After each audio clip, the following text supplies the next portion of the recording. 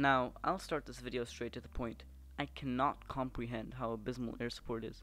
My vision of functioning support is when you can call a representative, get answered 5 minutes later, maybe 10 at the latest, and actually have your questions answered. Eir, however, has a different vision in mind.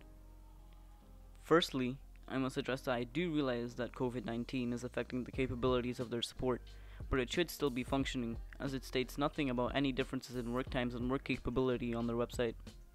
First point that I must address before getting on to the juicy stuff is, their modems are absolute garbage. They use the cheapest rubbish Huawei has laying around in their warehouses and brands them as Eir, and disperses them to the Irish masses. Now, I do realize they have switched to XL for their latest one, but I doubt it's much better.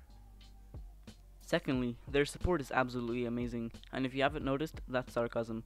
Their live chat is just straight up dead. Even if you think about it, their support staff could just answer the questions at home. Then, if you try to call the support, you're either gonna get a whole load of nothing or get through and get hung up on. I tried to contact their live chat support to ask them about my broadband's fair usage limit usage, and as their very well functioning website states that I've used 3 amounts of data, so they decided to be generous and let me pick which one I want to believe. Turns out the live chat feature is unavailable, so I resort to calling them. So, I got on the phone and waited a whopping 20 minutes to get through to support. Once I do get through, I explain my situation, and while I was asking them to check my actual real data usage figures, they hang up. Last time I checked, the definition of support was helping someone, but Eir decided to rewrite the dictionary.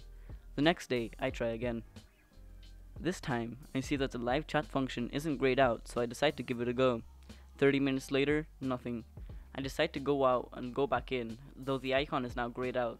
If the live chat was never functioning ever, then why make it not grayed out in the first place?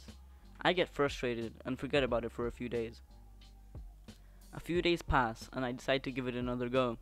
I go on their website, get their phone number, called them, and, you guessed it, got a whole load of nothing.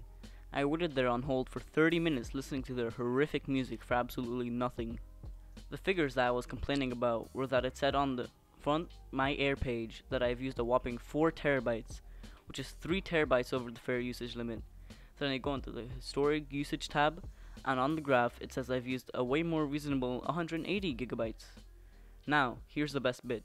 Eir's data measuring recorded that in 10 days I used, wait for it, 187 terabytes of data. I know you would probably want to know how we managed to do that, and to be truly honest, so do we. How broken do your diagnostic systems have to be to show 3 different figures for one topic? Now yes, we have messed about a tiny bit with the modem, putting it into bridge mode and making our newly acquired ASUS router our preferable internet distributing device. Personally, I don't see how that would break the diagnostics so bad. Even if I had used up the maximum amount my broadband could handle, I would have used up 9.5 terabytes. As you may have noticed, that is nowhere near the amount Eir claims we have used. Assuming their figures were correct, I would single-handedly have the fastest home broadband on the planet. So, long story short, Eir support is non-existent, their website is broken, and so is their diagnostic system. Just don't get Eir.